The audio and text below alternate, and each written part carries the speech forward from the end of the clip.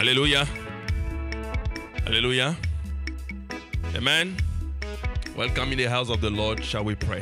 Father, we bless your name, Lord God. We thank you for your goodness and your blessings. We thank you for your guidance and for your help. We thank you for your direction. Thank you for the things that you do in our midst, in us, inside of us. And thank you for the things that you do through us and for us. We bless you. We ask that you speak unto us your word and your wisdom. In the name of the Lord Jesus Christ of Nazareth. Amen. Hallelujah. Amen. So we're going to go today in our word, which is hallelujah. In our word today is the second part of what we did 2 Sundays ago. Amen. And the word is about simply you have been delivered to serve divine purpose. You have been delivered to serve divine purpose. And 2 Sundays ago, we spoke about what is divine purpose. Who remember? What is divine purpose? Okay, no, but 2 Sundays ago, we have explained from the Word of God what the Word of God actually tells us our divine purpose, which is a primary one. Who remembers that? Hallelujah. To spread the gospel. Hallelujah. Because he has first delivered us, saved us, set us free, so we become witness, amen, unto others. That's the first purpose. That's the divine purpose.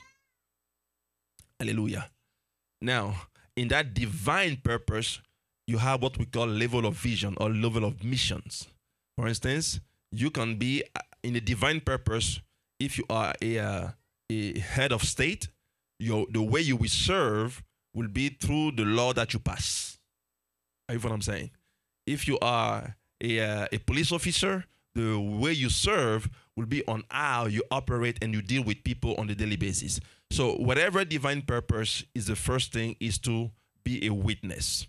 I believe Friday we were watching a Christian movie, and from actual elements of life, there was a guy who was a firefighter. No, he was a EMT, not EMS. And then he believed Christ. He loved Christ. And he went to rescue somebody, and the person was dying. He was an atheist. And that person was dying, and that person said, I don't know what to do. I'm afraid. I'm scared. Well, you know, when you have life and you breathe, sometimes you have the impression that you have everything in your control. But the day of your death, that's that day you will feel, hallelujah. And the most strongest atheists, they have always come around in the day of their sickness. Anyway, so that guy, he starts crying, saying that he is afraid, he does not know what to do, and what would happen with him, what will be after life. No, his whole life he did not believe that there was anything after life. Now he is about to die. Now he asking question, what will happen to him after he's died? So the guy right there shared with him the Lord and gave him the opportunity to give his life to Christ, just like the thief on the cross. And the woman, the wife, came. When she saw it, she was so angry. She took the man to court. And she said that instead of her helping the husband to recover, he rather went to preach Jesus. So she was angry. She did everything to take him down. So the guy boss called him and he said, we understand you are Christian, but you don't have to shove your faith into people's life. He said, I didn't do that. I did first my duty as a rescuer, and I did apply all the different things. And then at the last minute, there was nothing more to do. And as we're waiting for the ambulance to come or whatever, something, the guy was just asking questions that I answered. And the guy said, well, yeah, but the boss said, yes, but, just go ahead and then write a beautiful letter of apologies to explain how you did wrong and you will never do it again. So the guy said, but if I do it, what about the next person I will ever meet in my Yeah. You see, he was able to stand not because he wanted to disobey or confront or rebel against the authority, but because he wanted to be faithful to God. There is a very big difference between rebelling against the authority and remaining faithful to God. A Christian who rebels against the authority is a witch. It doesn't come from God. Because rebellion is not the spirit of God. Hallelujah. But a Christian who is faithful to God, eventually he will have to stand on the things of God. Therefore, the word of God will be against the uncleanness of the authority. That's what I'm saying. So in your heart, in your spirit, is not, oh, I'm going to not do this. No. In your heart is rather, I'm going to stay with the Lord. I'm going to stand with the Lord. So the man decided to stand with the Lord against all odds. Eventually, he went through trouble. Amen? And when he went through trouble, they took him to court, and the lawyer of that woman came, and she said, all you have to do is just to apologize and say you will never do it again. And the man says, no, I cannot do that. And then the lady says, but you don't understand that the state and then the union and then the insurance and all those, they want to make out of you an example. You don't understand that they don't care about your faith. They just don't want to hear your faith no more. So the clear message is they don't want to hear Jesus no more. But while they don't want to hear Jesus, they allow people who curse in the name of Jesus. That same name that they don't want to hear, but if you use the name in a mockery, then they're fine. If you use the name for salvation, then they have a problem.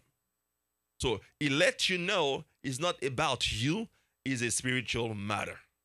So the man decided to stand on his faith, and eventually he lost everything at the court in the battle. So they were going out, and a crash happened on the bridge. And when the crash happened, the lawyer who was ruining his life was in a car that was taking fire. And the man happened to drive and to be there. Now, what would you do? Hallelujah. So, first, because he's an EMT, and then he's a Christian, amen, love your enemies. Pray for those who, many of the Christians that I know, they will be like, yeah, you should not touch the anointed. That should burn. Yeah, they will be singing and dancing. No. So he went and then took her out from the fire and rescued her.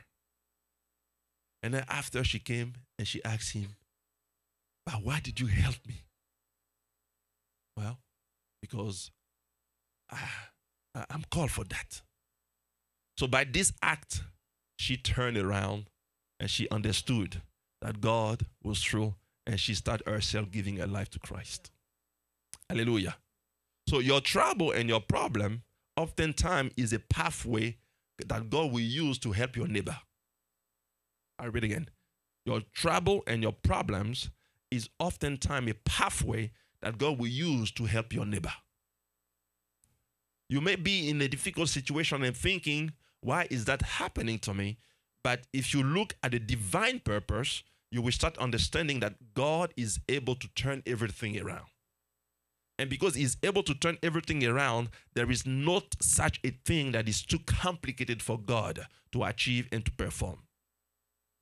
But it ought to be in your heart a decision of saying, 1, my Lord liveth, I shall live. 2, God is with me, who shall be against me? Put it this way. What are the most awful things that can happen to somebody in this world? Is death. But yet, Christ said that he has defeated death. In another word, what makes somebody afraid of dying is not because he's going to lose his shoe. It's because he does not know if he's going to live after death. Put it this way. If you know that you have a better things in another country, and you live in this country, and they say all your belongings are left in that other country, and then if you go in that other country, you're going to become a prince or you're going to become a rich man, and you are in this country and you broke.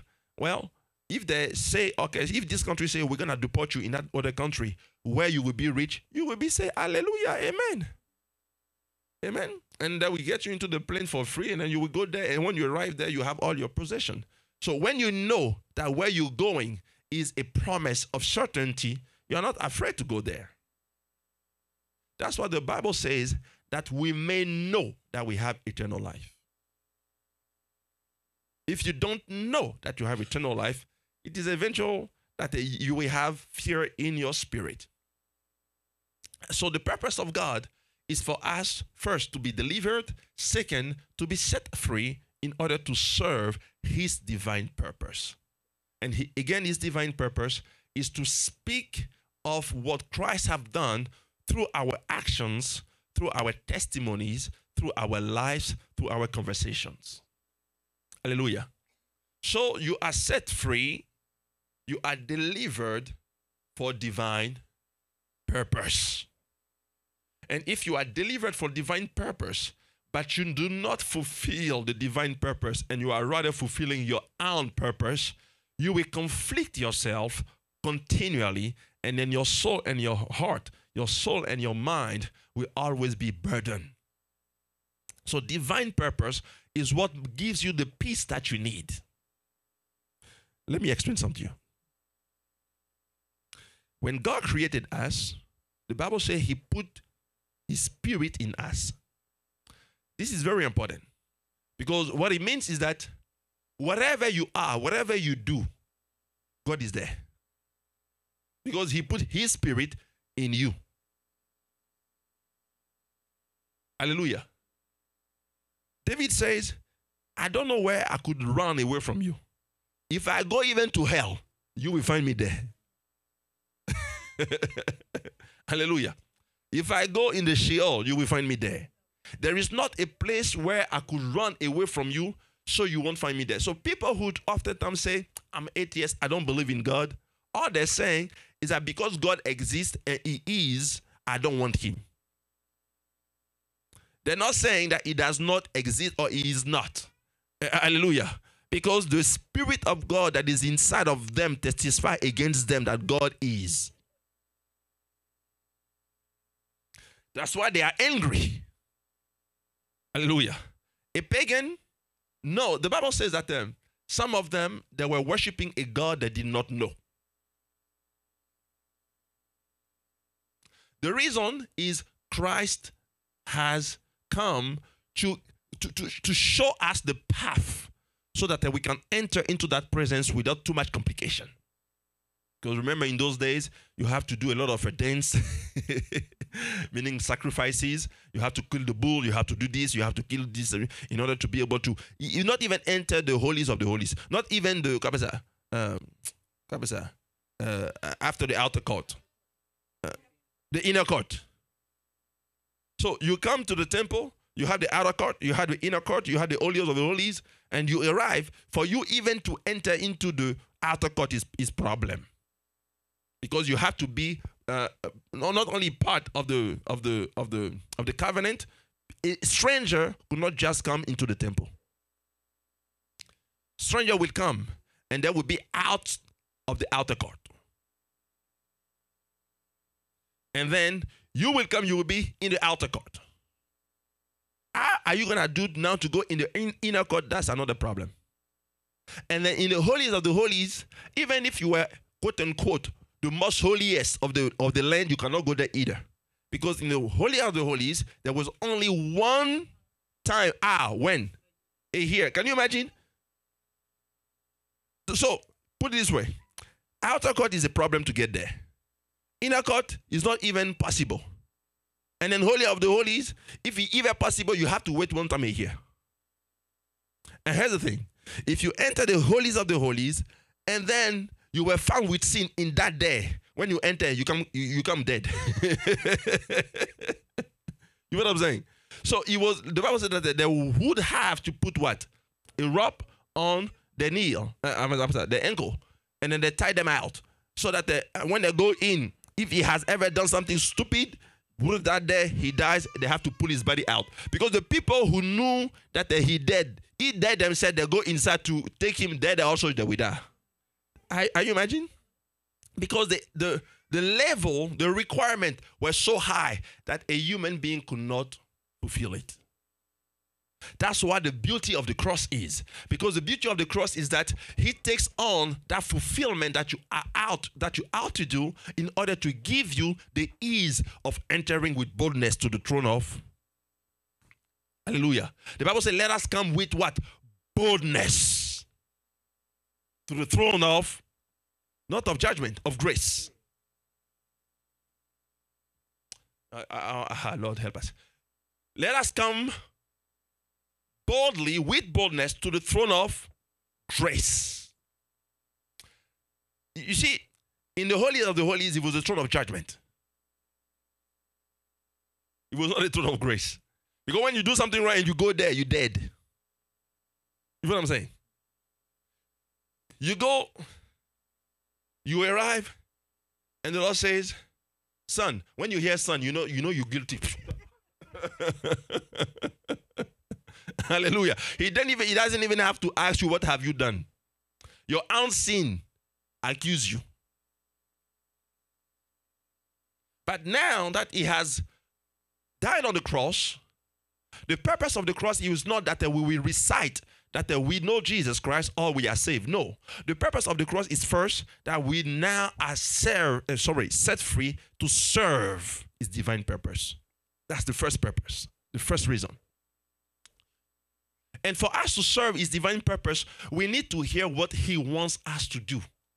But in order to hear what he wants us to do, we need to go into his presence. But to go into his presence, we don't have to go shy. We have to go boldly. Meaning with conviction that as we go, he will hear us. And as he heareth us, he will speak. And as he speak, we will also perform. So you have a boldness, a certainty that if I pray, I know he will hear. If there is a man to pray, there is a God to answer. So your boldness is because he has already put down to shame the enemy of your soul, the accusers of your soul. So you are therefore capable of saying with certainty and accuracy that indeed my Savior liveth, I will live. But the beauty of the throne of grace is when you do something wrong and you enter there to claim grace. That's why it's the throne of grace. Now, one of the grace that you want to claim quickly is anointing. Hallelujah. You want to be anointed for the task of being a disciple. You want to be anointed for the task of being a father. You want to be anointed for the task of being a mother. Because of being a father, you just don't get up like that and you're a father. Oh, no. Hallelujah. You don't just get up like that. See, how many parents in this world are training their children in the ways of the Lord? Tell me how many. But how many do know they how to do so? It's not because you have a desire of doing the things of God that you will do. Your desire by itself does not make you do the things of God.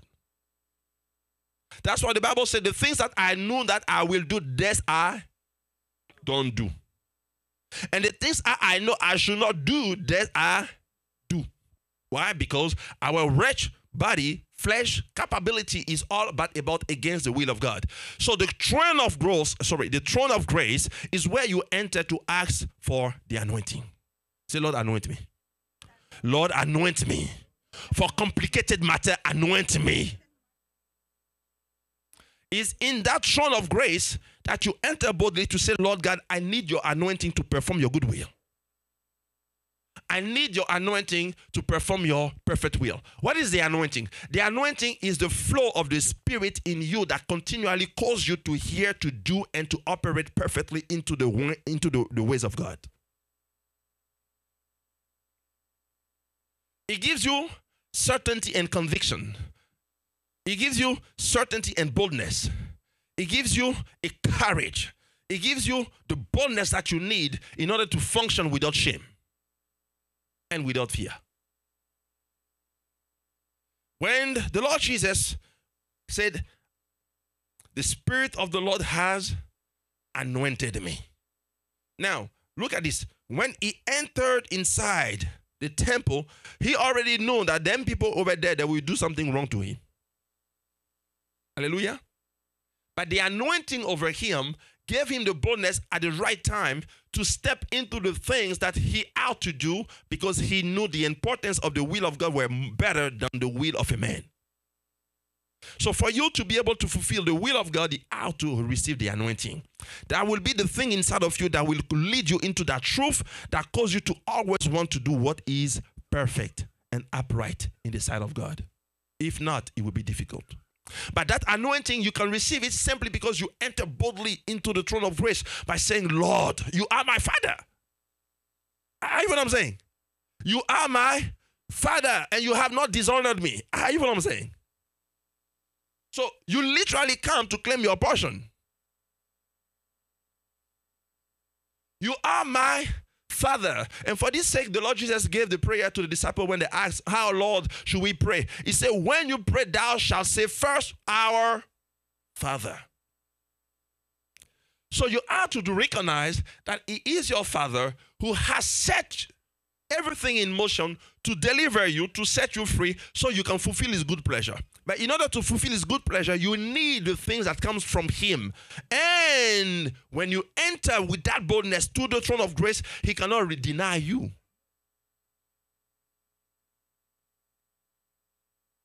Let me show you this picture. A pool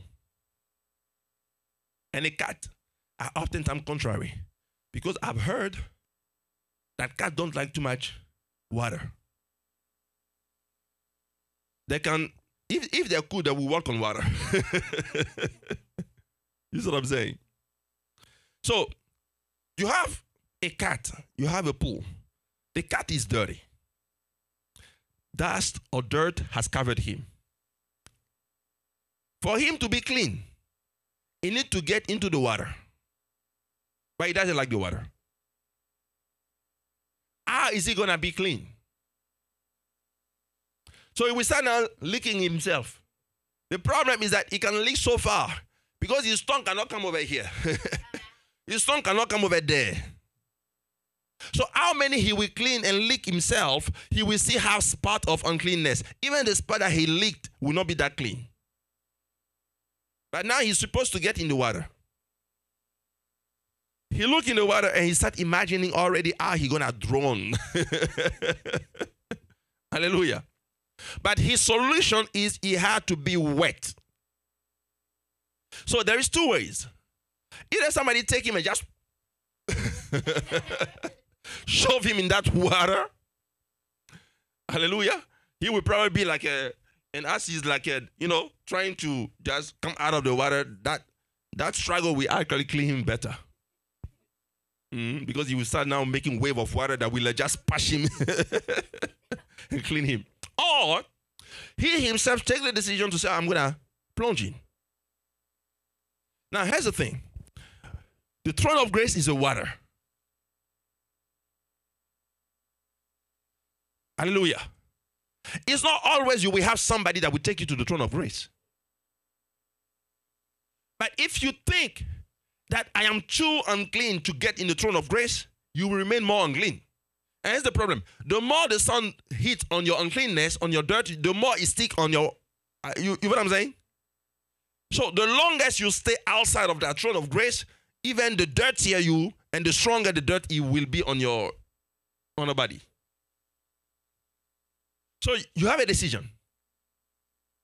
I'm going to take a bold step with my dirt, enter into that throne, and call for cleanness and call for anointing. Because the throne is set for you to come in. Let me say it again. The Holy of the Holies were not set for everybody to go in. Hallelujah. But the throne of grace is set for anyone to go in.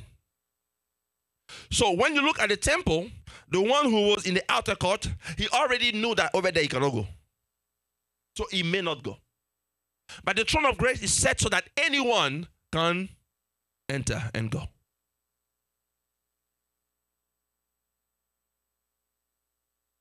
You are set free for divine purpose.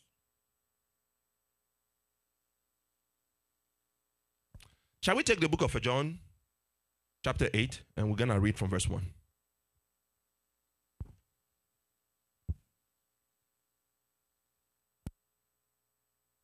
John chapter 8, starting from verse 1. Jesus went onto the Mount of Olives. Hallelujah. We already explained this last Sunday, 2 Sundays ago, that before you go anywhere, you need anointing, which olives here represent the oil. The oil represents the anointing. Hallelujah. Continue. And early in the morning he came again into the temple, and all the people came unto him, and he sat down and taught them. And the scribes and Pharisees brought unto him a woman taken in adultery. Hallelujah. Amen. Notice something. Where did they bring the woman in? Huh? No. Where did they bring him in? Which place? In which place? In the temple. Who was in the temple? Put it this way. That same temple, without the Lord Jesus, was called a place of judgment. That same temple, when the Lord stood in, it became a place of grace. Hallelujah. The place where they brought her to judge her in order to kill her turned around to become a day of life. See how God works miracle. You may have feelings or you may have thoughts that those things are coming against you. They brought her in order to give her a sentence, but that sentence turned out to be grace. Where Christ is found, grace is found. Grace is always found. Because grace and truth did come through the Lord Jesus Christ. Continue, please. And when they had set her in the midst, and when they have set her in the midst, they say unto him, Master, this woman was taken in adultery in the very act. Verse 5. Verse 5. Now Moses in the law commanded us that such should be stoned, but what sayest thou? This they said, tempting him, that they might have to accuse him. But Jesus stooped down and with his finger wrote on the ground, as though he heard them not. So when they continued asking him, he lifted up himself and said unto them, He that is without sin among you, let him first cast a stone at her. Hallelujah. Amen. He said unto them, the first who never did anything wrong, not even a penny of the thing, let it stop first. Throw it first. The throne of grace does not mean that you are not guilty of your sins. The throne of grace only means that the guilt of your sins is washed away by the blood. And because it is washed away by the blood, you can therefore enter there to claim anointing, to claim grace, so that you can fulfill your divine purpose. God is expecting you to fulfill your divine purpose. Say, Lord God, you are expecting of me to fulfill your divine purpose. Anoint me.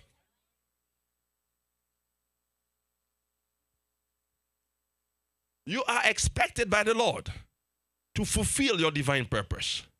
In order to fulfill your divine purpose, you must put on a coat that is different from all other coats. You must put on something that separates you, that sets you apart, that makes you different. In order to be separated and be different, you must enter in a place where you can get wet. Not only any type of wet, but get in wet of something specific, different. They brought her. They brought her to accuse her. The place that was to become a place, the place of a judgment, has turned into a place of grace. I have watched few videos where they brought somebody who was guilty of something, and when he arrived, they asked him, why did you steal this or did that? And the judge was asking him, and the person explained why he stole and why this happened. And the judge believed him, and he said to the one who prosecute, to the prosecutor, he asked him what will be the highest penalty, sentence that the state will demand for this case. The state demanded that he spend 18 months in prison. And the judge told him, the state is against you eventually, and the state wants 18 months of prison for you. But what I'm going to do is that I will send you in rehabilitation for 18 months. You see, if you get it right, you realize that the judge is telling to that person, we're going to give you not only another opportunity, but we're going to make you to reinsert life, but this time with something valuable. Because a rehabilitation center is a place where people go to learn a skill. You see what I'm saying? It's a place where they go to learn a skill. So whatever that was the problem as they went into court or they were arrested, then we go to learn the skill so that when they come out into the day-to-day life, that we have now something that they will be able to do in order to stop what they were doing wrong. So by the judge giving him the opportunity to be rehabilitated,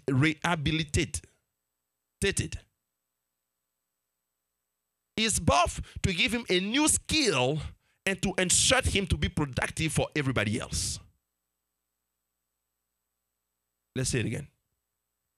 For the judge to give him the opportunity to be rehabilitated is to give him a new skill and to cause him to become productive and purposeful for everybody else. Because when that person who has learned, let's say, of becoming a plumber goes now into the world, into day-to-day, the community, that person will now solve people problems. So he has a skill for himself, and he has a value for the community. So Christ says, the same way I have set you free is that you yourself become skillful in me and valuable for the world.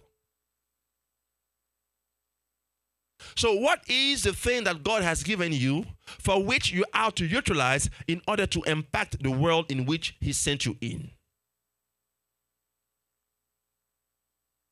So that you fulfill divine purpose. Hallelujah. He sets you free for divine purpose.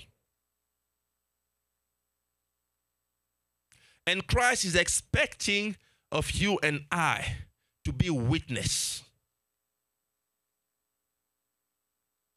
Whatever the position we're at, he's expecting of us to be witness. Listen, when you have a relationship with somebody that you love very greatly, you can't talk about the person all the day, all the time, every time.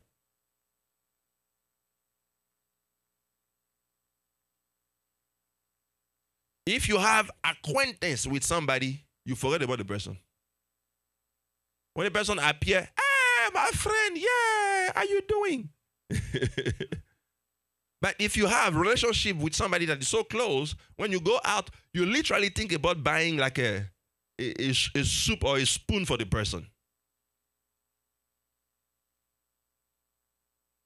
But if you have just acquaintance, it won't happen. So the relationship that we have with Christ ought to make us want to share him.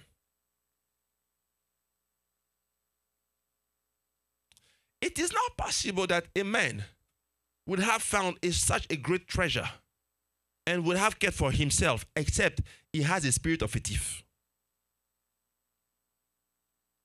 When the madman of Gandhara found a great treasure of deliverance, the first thing he wanted to do was what? To follow Jesus for what? For ministry. He said, Lord, let me go with you. The Lord said, I see what you have in your spirit. I don't take it away from you, but I say, even go among your own and preach it there. You know what I'm saying? The woman at the well, when she found the treasure, she said, I have found the one. The Lord says, he that you see, hallelujah, is the life, is the prophet you're talking about. She said, wow. She didn't even ask him permission. She just dropped everything. Ran into the city, screaming everywhere. Because she knows she has found the answer that many were looking for, but they did not know where to find it.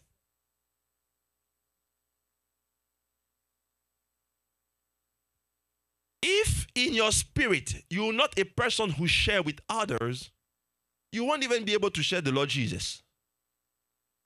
You won't. Because your constituent inside of you are not predisposed to tell about. But when you are transformed, this change. You may not talk about business, you may not talk about work, you may not talk about, I don't know, money.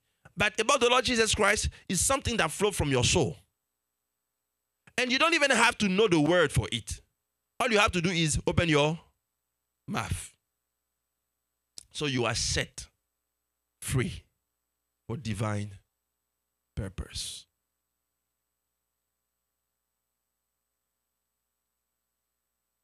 I oftentimes say, when we go, for instance, for evangelism, and we cannot save somebody by telling him to repeat the prayer of salvation. But if we share with the person how the Lord saved us, this can convict him of also being saved. And when the person asks us, but what shall I do?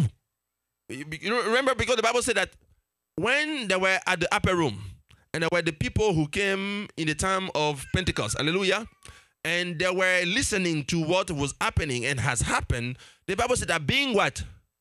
Prick in the heart. It had to be something that goes in the heart of the hearer first, before you tell him what he can do. But if you tell to the person, you know, which is sometimes what we do, give your life to Christ. The guy does not even know which Christ you're talking about. No, literally.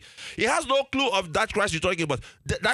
You know, there are some people, there was a video I watched, a Muslim, he never heard about Jesus gave his life to Christ. He never heard that Jesus gave his life for him on the cross. He never heard about it. In 2023, can you imagine? In 2023, there were still human beings who had never heard that Jesus died on the cross for their sins. So you know, and you have the impression that it is, everybody know. No. So if you tell to that person, for instance, who never knew that the Lord gave his life for him, and you tell him, give your life to Christ. Okay, that Christ that you're talking about is the one that he knows from the Quran. You know what I'm saying? And that one, which you won't get it. That's why the people were preaching Christ, what he did, to now make sense in the heart of the person. So that the person in his heart has a desire to have that. So when we come, brother, sister, how are you doing? I want to share something with you. I was a thief. By the time you say I was a thief, the brother, if you were a thief, what means that you're not still a thief? Hallelujah. I remember I went to Sam's Club, literally. There was a lady who worked at Sam's Club. She was, I believe, one of the supervisor. So I went in and we started speaking, and the Lord started dropping in my spirit word of knowledge. So I started telling her what the Lord says from a very youth, about 2-3 years old, up to this day. And she was so convicted that, man, she knew that, yes, this God has spoken. And that was the Spirit of God. And after, as I finished speaking with her, I told her, you see, your value is not found into what men or young men will tell you that you are. Your value is found into what Christ tells you that you are. And then I told her, if you go because people have been abusing her. But the reason why people have been abusing her is because she was in a place of abuse. That's what I'm saying. If you go in a club, nightclub, amen, what do you think you will find in a nightclub? Priest and Pope? You know what I'm saying? If you go in a nightclub, you can expect to find whatever you will find there. Thief, robbers, pedophile, whatever you want to find it, you will find that there. It is intended to be a place of sin. So if you go in a nightclub and then you have put yourself in all those attire that are appealing to the men, do you think the man that is over there that does not have the mind of Christ, do you think that he will pray for you?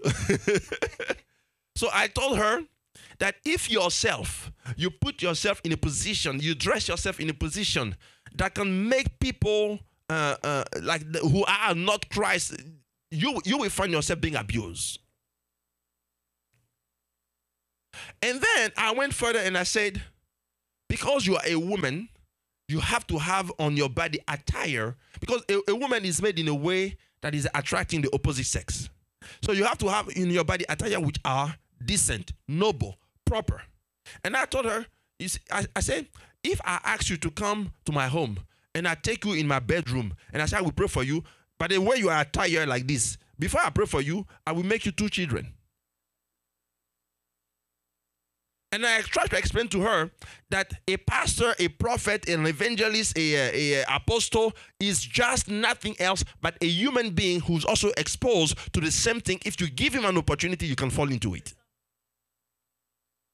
But now, I was trying to explain to her why she should not be depraved after what God said. 1 week after I came to Sam's Club, I was coming, she saw me here. She wanted to say, I said that she thought, oh, this guy.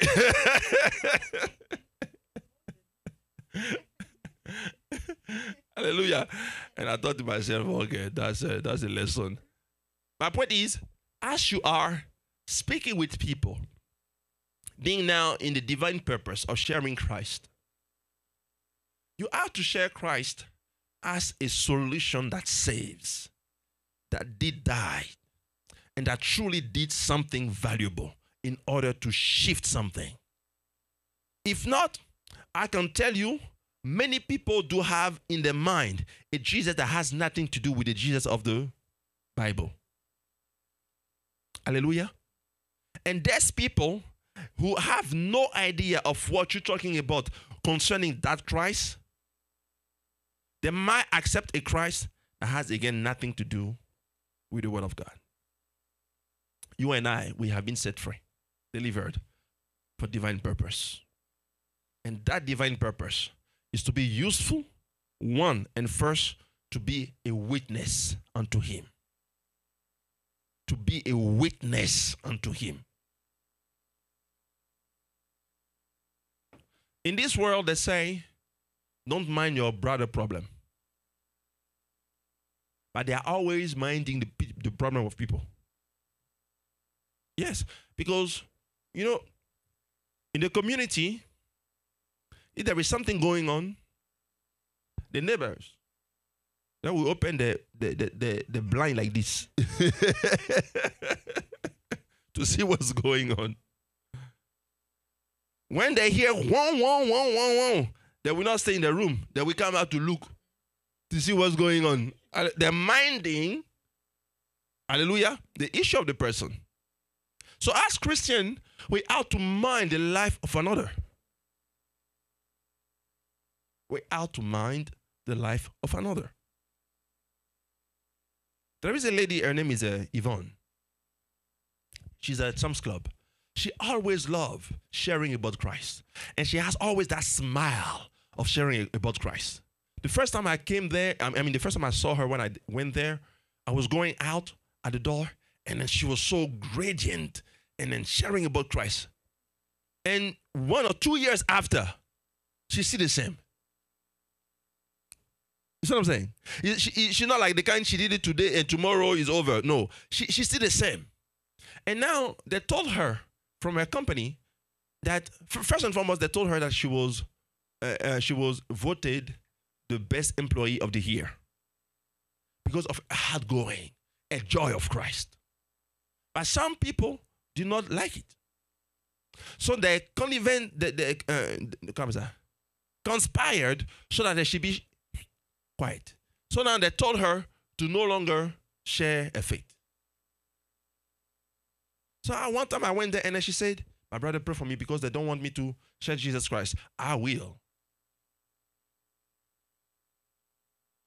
And I look at her. She said, I will. And as people were coming to check out, I was standing with her and she said, you know the Lord Jesus loves you. Like, hear it. You know what I'm saying? She has that passion for the Lord. Now you, as a child of God, who has been set free and given the opportunity and the privilege, what is the passion that you have for Christ? And how do you express that passion? Now, you may not be shouting, screaming like the other one. Hallelujah. But how do you express it? In any way you ought to express it. Because, again, we have been set free for divine purpose. Let's go back to the word, please.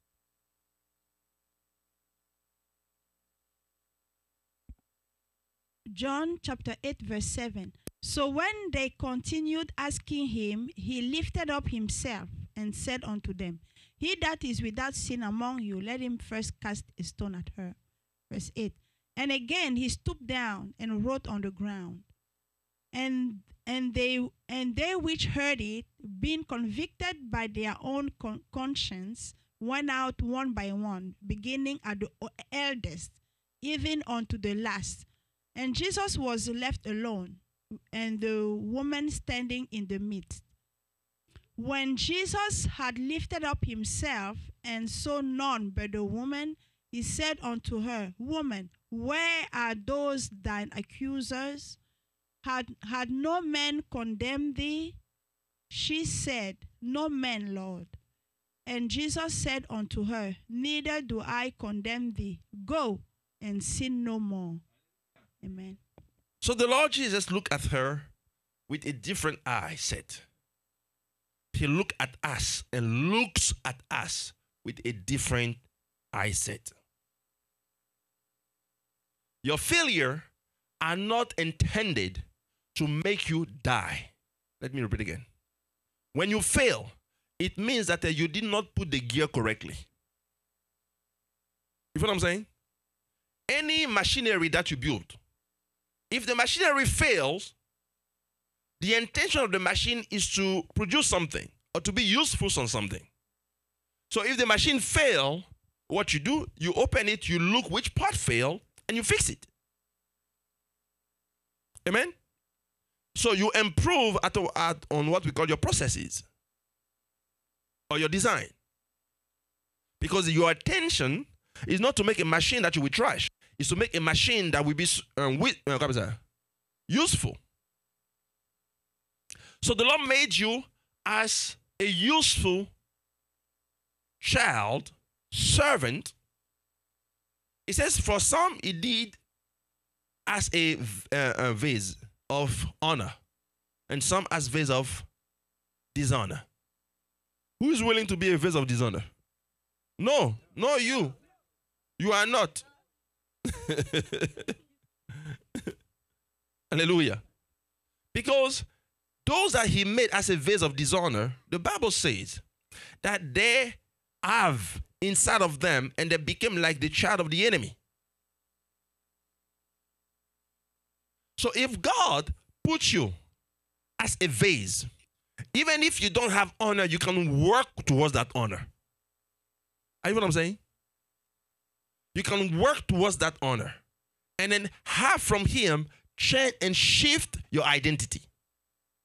So as a child of God, because now you have entered into the throne of grace, and then you have boldly received, and you have been now anointed, you have become a vase of honor. And because you become a vase of honor, you only have to honor your Lord. And to honor your Lord, you have to be useful for the purpose of your Lord. So if you do mistake, your mistake tells you that there was something inside that you needed to fix so you can continually be useful. Hallelujah. So as a child of God, your failure are not intended to make you get out. Hallelujah. Every failure that ever happened are intended to show you there is something that needs to be adjusted or fixed.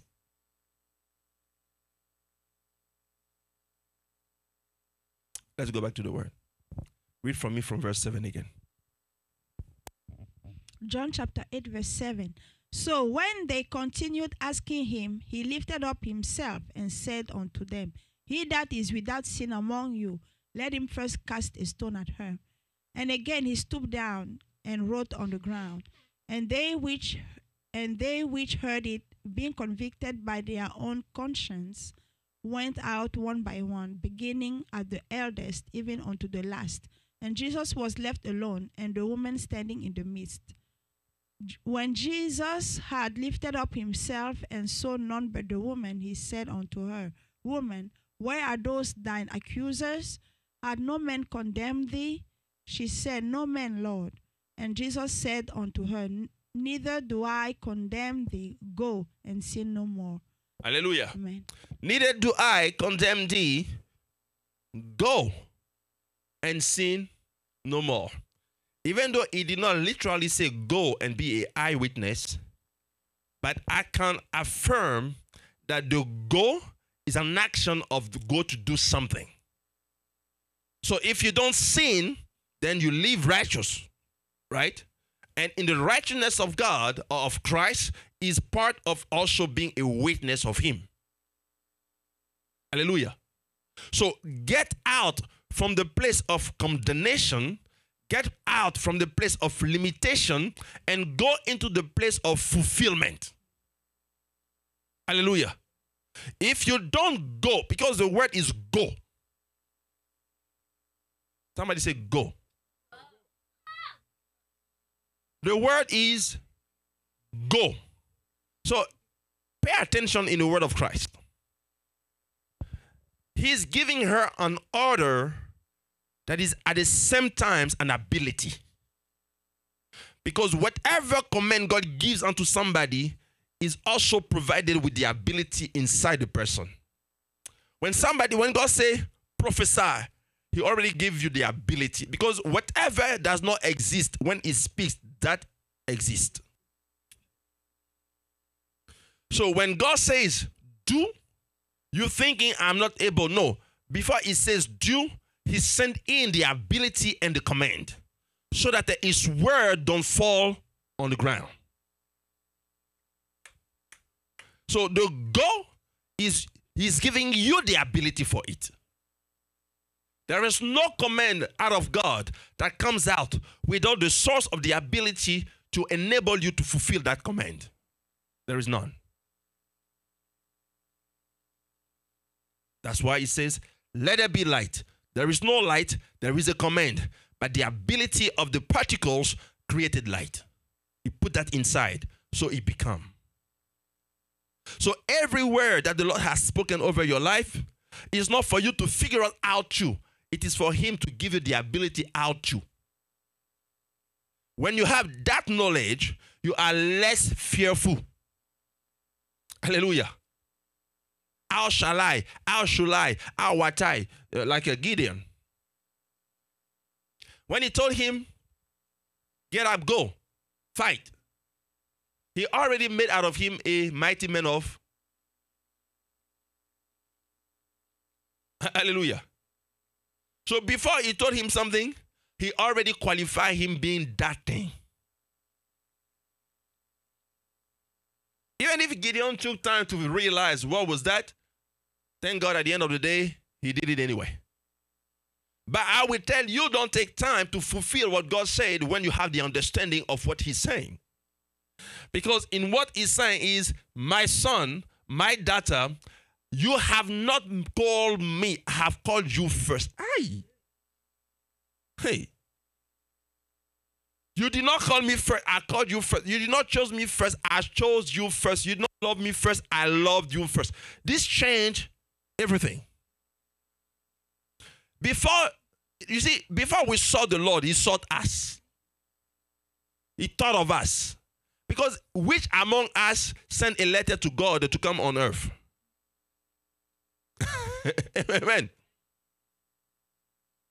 He was with his own counsel and decided to say, okay, I'm going to send out this person out. And it pleased him to decide to make you and send you out. So he thought of you before you came in the earth. Hallelujah. So it gives you the ability to be a witness. It gives you the ability to enter his throne of grace with boldness. He gives you the ability to call for the anointing. It gives you the ability to operate in the anointing. See, yesterday, there's a lady. She called me. She said, she wanted to work with some of our products, and I told her, okay, we're going to design something for you and then figure out what we can do in order to put on your door. She has a gym center. So before the product arrived, there is a mechanism. I went there just to adjust to do what we call inspection. So I took out the door lock mechanism she currently have on her storefront, and then I put it back. The next day, she calls me to say, the thing is stuck. It does not open anymore. I said, Jesus, what have I done? So I saw the message about like 2 or whatever in the morning. And I sent her a message. I said, she wanted me to go Monday to see if I can help her fix it. I said, no, I ain't going to come Monday. I'm coming now. So early in the morning, Saturday, I was waiting. Finally, I went there around 10 or whatever, something. So as I was going, listen carefully. As I was going, I did not know which part did I touch that caused this door not to open. Because the way when I finished, I did the test. It was locking and unlocking perfectly. But here's the problem. After you pass through that place, there is problem. Even if you want to explain it, it can only be one person, you. You see what I'm saying? Even if it happened that the system just failed right at the time you arrived there, it's you, period. So as I was going, I literally prayed and I said, Lord, give me the anointing to solve this problem. I did not pray expecting that I will do. I pray knowing that I have received to solve. So I arrived there like ready, prepared. So I enter and I explain, and she tells me, it doesn't open. So I go from inside. I try to open. It's stiff. It does not budge at all. Stiff. So I said, okay. I take the key. I go all the way out. And I try now to the front with the key. Nothing move. But I already prayed that the Lord will give me the anointing to solve the problem. So I came back in and I literally let the Spirit of the Lord lead me. First led, he got me to get my plier. I got my plier. I put on. I tried to twist. You have only 2 options. Twist, break it. Because when you twist, you don't know what you're doing.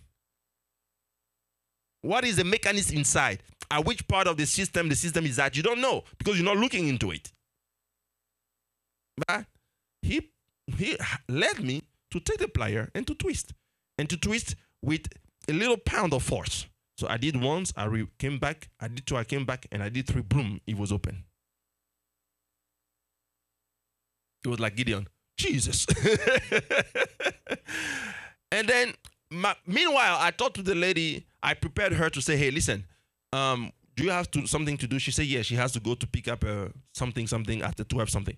And I said, okay, worst case scenario, you're going to give me the key and I'm going to figure out, I won't leave this place until I solve the problem.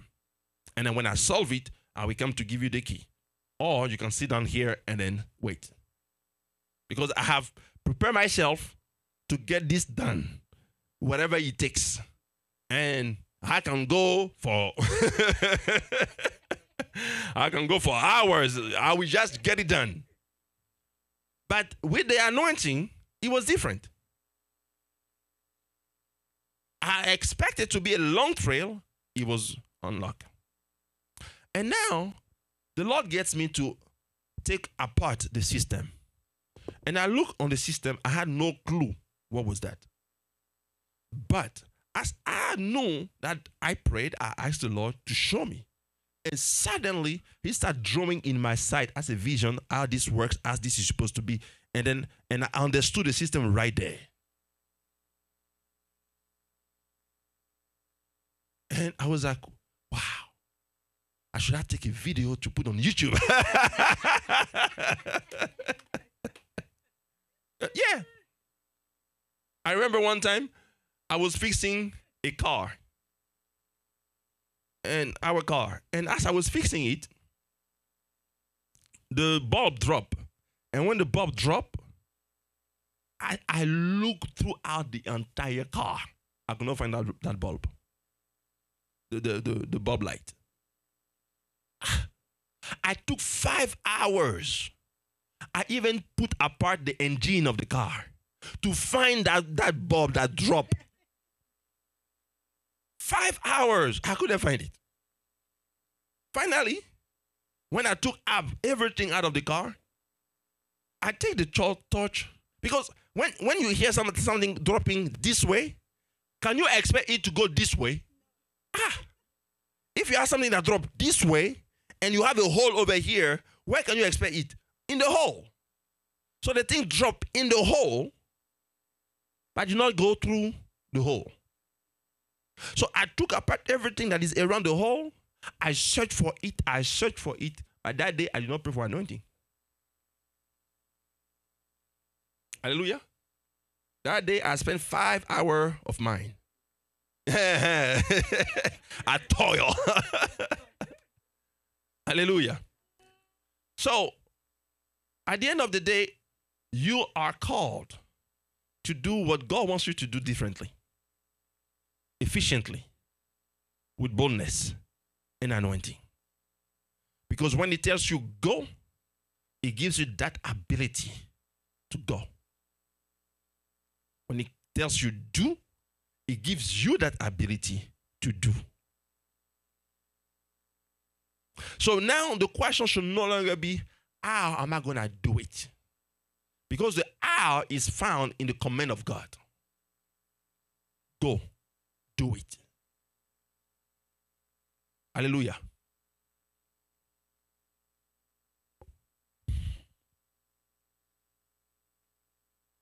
Today I would like to share a couple of things added to this word.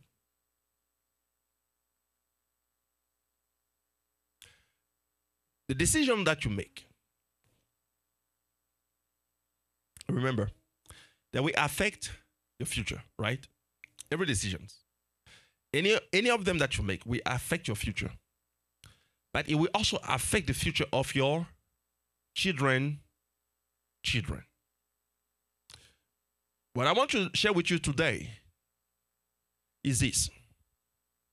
Before you do something, ask yourself, how will that thing be beneficial for my children. Hallelujah. The Bible said that a righteous man does what? And a righteous man keep and leaves an inheritance for his children. The righteous man is somebody who does something right today. And because he did it right, then that right thing that he did lasted in time. So at the time he was doing that right thing, he did not see his children. But making the right thing in the righteous way calls him to leave something for his children. So the decision that we make today, now, is to ask yourself, what I do now and today, how will it affect my children? First question you want to ask yourself. Second question you want to ask yourself, am I doing it under the anointing of the Lord or under my understanding? Hallelujah. Because things that you will do in your understanding will not always come out greater. But there are many thoughts in the heart of amen. But hallelujah. And they all lead to death. But the plans and the counsel of the Lord shall stand. Put it this way. If you know the counsel of the Lord and you apply it, therefore you are at peace with future. If you don't know the counsel of the Lord and you do how you think right, well, guess what? You will have to trouble yourself through the future. So, the first thing I wanted to add on the word today is, whatever you do, from now on, ask yourself, am I doing it out of my understanding or out of the anointing of the Lord? The difference is when you are anointed for the matter, you solve the matter for time to come. You know what I'm saying? That matter is suffered today for the generation to generation. Hallelujah. Take the example of who? Joseph. Amen. He was anointed to solve the matter for generation to generation. Hallelujah. But on the other side also, Abraham, even though he was not anointed for that, but Abraham caused a problem that lasted generation to generation. So, from now on, as a appointed, anointed of God, ask yourself all time, whatever I do now, is that I'm doing by my understanding? When I say my understanding, it means the learning that you have had from the world. The books, the textbooks. That's our understanding. And remember, the Bible says that the wisdom of men is what? Foolishness for God. So it means all the things that you have gathered as an understanding is still foolishness. But they only become valuable when they are done through the wisdom and the anointing of God. Hallelujah. So the things you want to ask yourself from today on, what am I doing now? What am I able to do now? What I want to do now? What I want to invest, whatever that is that I'm doing it through my understanding or through the anointing of God? When you have that question answered, don't stop what you're doing. The second is don't stop what you're doing. When you know that the beginning of it was fulfilled and assigned by the will of God, please don't stop it. If you know it was not assigned by the will of God, please don't continue it. Hallelujah. But when you know it is assigned by the will, it is inside the plans of God, the purpose of God, don't stop it.